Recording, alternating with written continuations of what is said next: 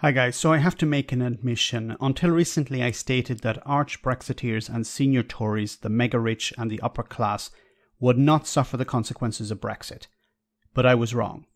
Some of them are at the sharp end of this too, almost like when David Cameron, former Prime Minister, said many years ago, when it came to austerity, we're all in this together. It seems Brexit is finally harming the Tories, or at least some Tories are concerned with it.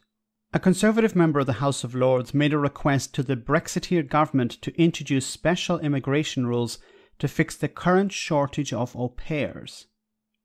Baroness Hodgson of Abinger told peers that Brexit now means that there will be no visa route to bring au pairs to Britain. She described the problem hitting hard-working families that are struggling at the moment to find the type of childcare and teachers that they would normally avail of through the au pair programme. The Tory peer said the government had previously promised a temporary visa work route, but none of this had yet been delivered.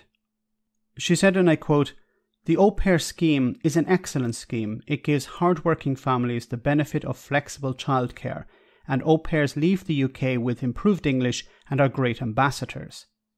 According to the British Au Pairs Agencies Association, Caroline Noakes, the Immigration Minister in 2019, gave assurances that there would be a temporary visa work route for au pairs, but this has not happened.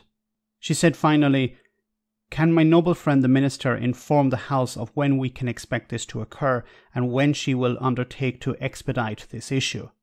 Around 40,000 families rely on au pairs for childcare, and this is according to the British Au Pairs Agencies Association.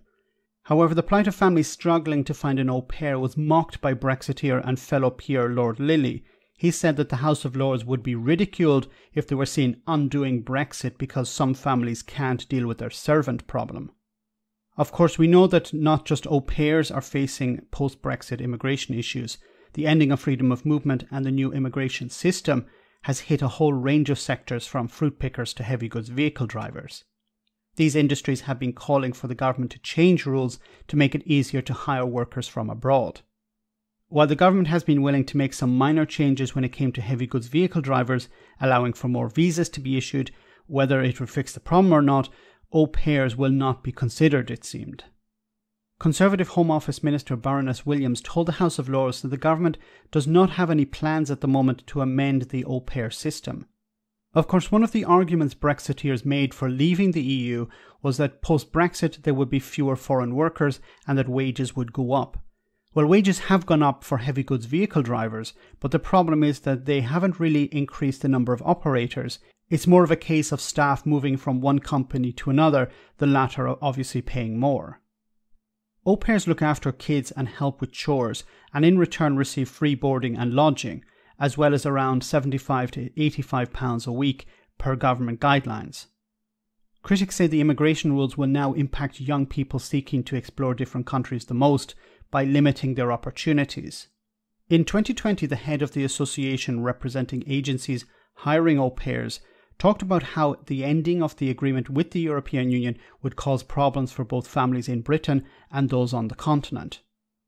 Families have said that they might have to give up work and claim benefits because they can't afford to have a nanny, and breakfast and afternoon clubs don't work if you work shifts. We are flummoxed by it all. It's a mutually beneficial cultural exchange programme.